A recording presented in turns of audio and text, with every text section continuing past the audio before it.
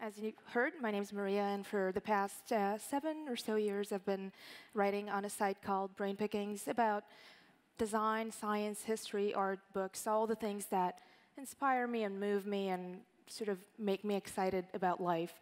And it's a site that doesn't run ads. It's supported through readers directly and indirectly, directly through donations and indirectly through books that I write about, which have an Amazon link and a public library link, and if people go to Amazon, I get a little kickback. But in any case, this model has worked for me and has helped me sustain the site, but I also think about the broader question of how do we provide alternatives for, or alternatives to ad-supported journalism and media, and today I want to share some of my thoughts with you on that. And that's actually a question that goes back very far. One of my favorite examples comes from 1976 when Esquire commissioned a journalist to do a feature story that was going to be underwritten by the Xerox Corporation. And they paid him $40,000 plus $15,000 in expenses to do the story, which $55,000 for a single story is a lot of money today, but in 1976 it was a ton of money. But in fact, they were so proud about this that they sent out a big press release saying how ad-supported or sponsored feature stories were the future of feature writing and journalism, and they were so excited to bring this to the world. And at that point, E.B. White, who's one of my favorite writers, wrote a letter to the editor of Esquire because he was so outraged, and he said this was the end of the free press. And he wrote, and he said, "Sponsorship in the press is an invitation to corruption and abuse. The temptations are great, and there is an opportunist behind every bush. A funded article is a tempting morsel for any publication, particularly for one that is having a hard time making ends meet."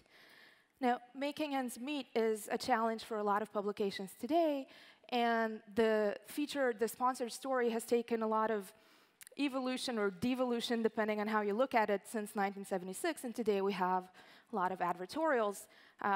Most recently and most notoriously, of course, the Atlantic Scientology incident, where the Atlantic ran this sponsored piece about the Church of Scientology. It was marked as sponsored, but it was very prominent. They got a lot of flack for it. To their credit, they handled it really, really well, pulled it down, issued an apology, basically said, we're trying new ways, we're just trying new models. But they still got a lot of flack, and one of my favorite journalists, Andrew Sullivan, put it in terms perhaps even more poetic than E.B. White. He said it was ad hoc of a particularly egregious variety. Now, sometimes the loss of editorial control with advertising isn't even voluntary. Here's something that happened to me about 2 weeks ago, ironically, whilst researching something for this talk. This is the New York Times. This is my browser. It told me the New York Times had malware ahead. Danger, it said, exclamation point. So of course, I was totally shocked. I Googled it. Turns out one of the largest ad servers on the web had been hacked and infected with malware, and they were serving on the Times, consequently, this. Now, this tension between the editorial side and the business side is actually much older than the 70s, and it goes back all the way to the dawn of modern media as we know it, which, by the way, is a model that we have really failed to innovate on since the golden age of newspapers in the beginning of the 20th century. What we see today online is basically the same ad-supported newspaper that existed then. And back then, a journalist named Bruce Bliven wrote a piece in 1923 called Our Changing Journalism, in which he basically lamented how the circulation manager, or the olden days version of the SEO manager, had taken over the role of the editor as in deciding what goes in the paper and why. And he wrote about things that seem enormously contemporary. He wrote about the enormous increase in advertising, the universal use of syndicated material, the premium put on haste and on rushing out very skeletonized set articles. And most importantly, he wrote an increasing use of pictures, hello BuzzFeed, which have been found to appeal to large numbers of people who are almost illiterate, but possess the buying power which the advertiser seeks. And then he went on to talk about the tendency to condense and summarize news, so the listicles that we know today, and the wider use, again, of regurgitated syndicated material that makes every site look like any other site. And at the end, he wrote, "Circulation men fight to the death for every last 100 subscribers. Unfortunately, their race for added sales is reflected editorially in the production of journals which more and more represent not an editor's notion of a good paper, but a circulation manager's notion of a good seller."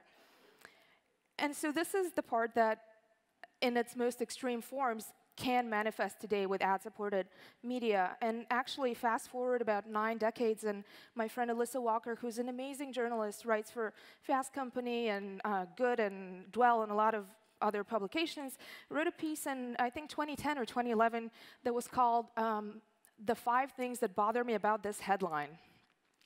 And she basically recounted the story of how her editor had retitled and bullet pointed a piece she had written.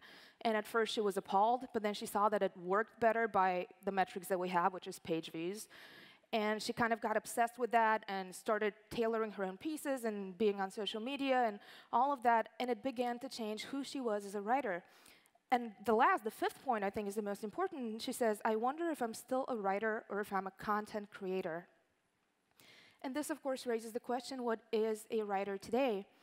And we go back to E.B. White, who said, "A writer has the duty to be good, not lousy, true, not false, lively, not dull, accurate, not full of error. He should tend to lift people up, not lower them down. Writers do not merely reflect and interpret life, they inform and shape life." And I think anyone who is in any form in journalism has the ideal of in some way framing for people what matters in the world and why, and shaping public opinion.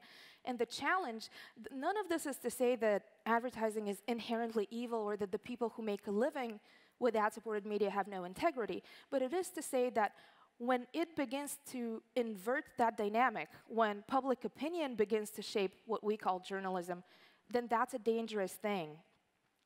But, today we're being optimistic, so I want to talk about some alternatives to that, and there are some very heartening alternatives to that. Actually, most famously, in the time between I was asked to give this talk and today, the best example is, again, one of my favorite journalists, Andrew Sullivan, who left the Daily Beast, and he and his small team just went indie and started the dish on their own with subscriptions, supported by members, ad-free. And Andrew said in an interview recently, "I think advertising could provide us a non-trivial amount of money, but we felt would rather have less money and have a very pure, simple concept. In some ways, we're breaking up cartels and creating a true kind of journalistic capitalism. Those sites that readers really want to stay in existence will have to earn that." And that's what I would like to believe. And it might be utopian and naive, but I really do think it can work. It is an alternative. It doesn't have to be the way, the only way. But of course, the day that Andrew announced this, I gladly subscribed, and so did many other people. And the small team, they're doing really well so far in meeting their goal of $900,000 for the year is what they estimated it would cost to run the site and to pay healthcare for the seven employees, I think, so far. In any case, but you don't have to be sort of an indie hippie single person like myself or a small team of pragmatic idealists like Andrew and The Dish in order to make this work. And I think it's absolutely possible, and it is the case that there are many great journalists who are able to do the same thing, to basically shape public opinion with integrity and with a point of view within the traditional mainstream media model. Another one of my favorite journalists is David Carr, who happens to work within the New York Times. David recently did a Q&A in Reddit, and he said, I've never really given a rip about money. Now, I believe him 100%, not just because I know him as a person, but because I know him as a writer. And he is one of the most brilliant, no bullshit, give it to you straight journalists out there. And if he were to take what he does now with the Times, which I have no doubt he does because he believes in and not because he gets paid, and to move that elsewhere, whether it's to another media organization or branch out on his own, I would follow him in a heartbeat, and I think so would many, many, many other people. And I think that's amazing. But if you do happen to be an individual, single, hippie person like myself trying to run something like this, it's not necessarily, it doesn't run on air either. We have this perception that because the barriers of entry are so low for creating content online, anyone can do it, and it's true and it's false. It is simple in technical terms, but it is neither easy nor cheap. So this is roughly what it costs me to run Brain Pickings every month.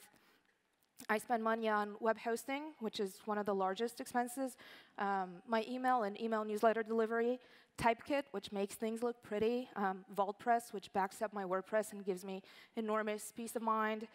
The books that I spend money on, I can get some of those for free, review copies from publishers, but because a good chunk of what I write about ends up being out-of-print things, those can be, apart from a huge time suck to find, really, really expensive. And then incidental admin costs, like proofreader, designer, developer, interns if I have any at the time, that sort of thing. And then all the data plans and communication needs that basically allow me to get on the internet to do what I do.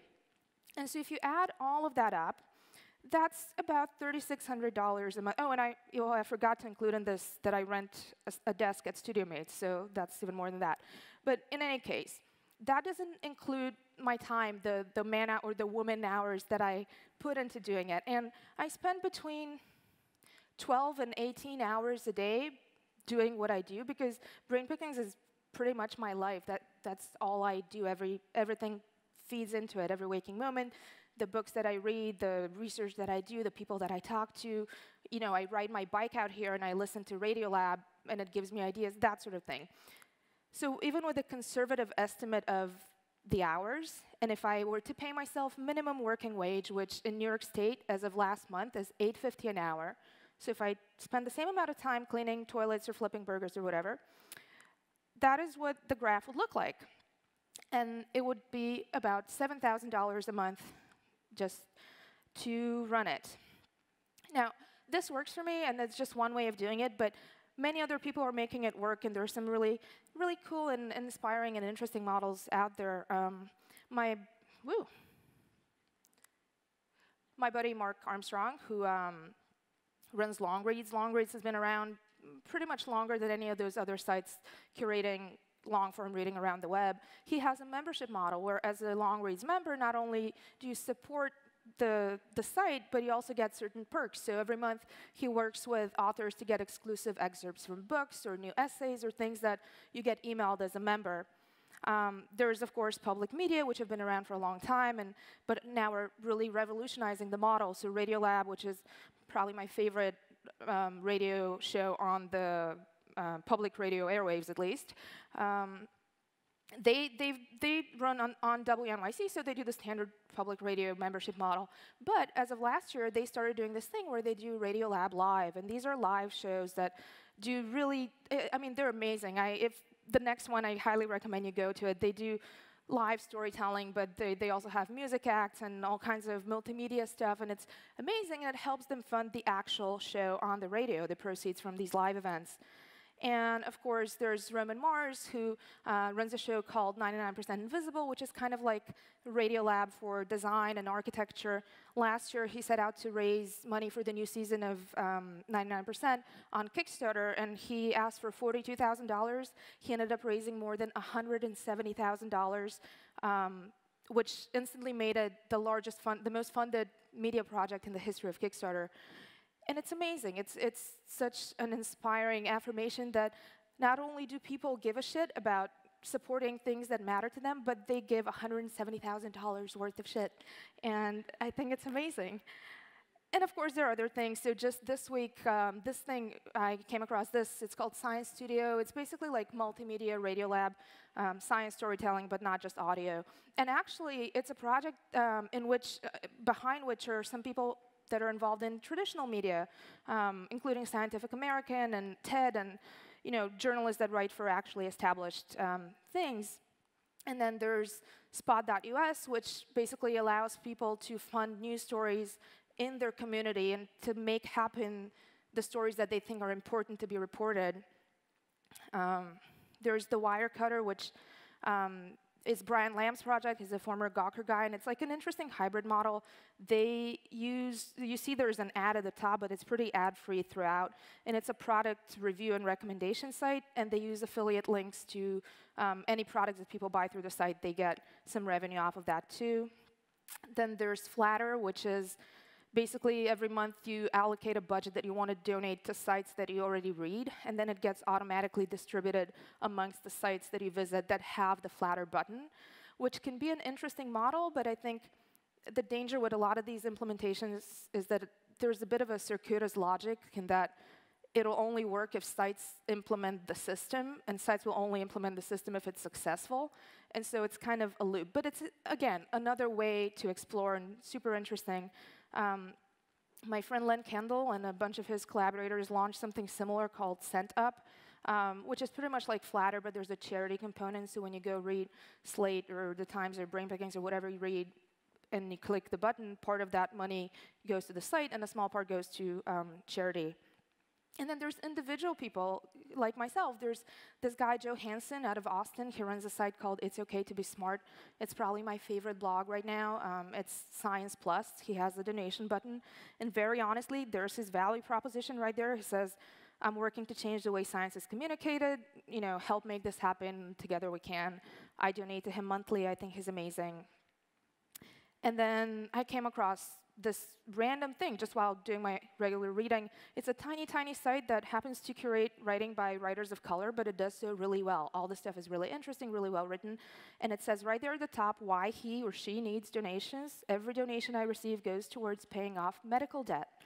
And by the way, if you click that thing in the bottom that says 3, it gives you their public stats. It's a site that has less than 1,000 visitors a month. And yet it works for them. And it's really lovely. Now, this week in The New Yorker, Adam Gopnik, who's one of my favorite long-form journalists, had a piece about Galileo. And in it, he shares this anecdote, or a scene from a 1947 play about Galileo, in which his apprentice approaches him and sort of, you know, chastises him for having betrayed the Copernican faith. And he says to Galileo, "Unhappy is the land that breeds no heroes." And Galileo turns to him and says, "No, unhappy is the land that needs a hero." And I think in a lot of ways, the landscape of media and publishing can be very unhappy today because there needs to be a hero, but we don't necessarily willingly acknowledge that. In fact, a few weeks ago, I spoke at a salon at MoMA, and one of my co-speakers was Jeff Jarvis, who, as you probably know, is one of the most prominent sort of thinkers and writers about journalism. He teaches at CUNY, the J School. And before the salon, we were catching up, and Jeff was telling me about the class that he's teaching this semester, which deals with the business side of journalism. And I asked him, well, are you teaching these kids about alternatives to ad-supported journalism? And he said, in complete earnestness, just totally serious and not mocking, he said, no. And I said, why? He said, well, it's impossible to make a living any other way. And my heart sank. My heart really sank, not because he's not right. I think perhaps he's right to some degree, but because if we don't give these young people coming up the hope that there are other ways, and most importantly, the awareness that those other ways are up to them to invent and to experiment with, then it's kind of sad. Not because advertising, again, is evil, but because whenever any one way becomes the way, I think that's a dangerous thing. But I'm optimistic, and what I subscribe to, both in this and in life in general, is what my favorite graphic designer believes, Milton Glaser, who you probably know as the creator of the famous I Heart New York logo. And he says in Debbie Millman's fantastic book, How to Think Like a Great Graphic Designer, he says, if you perceive the universe as being a universe of abundance, then it will be. If you think of the universe as one of scarcity, then it will be. I always thought that there was enough of everything to go around, that there are enough ideas in the universe and enough nourishment. Thank you.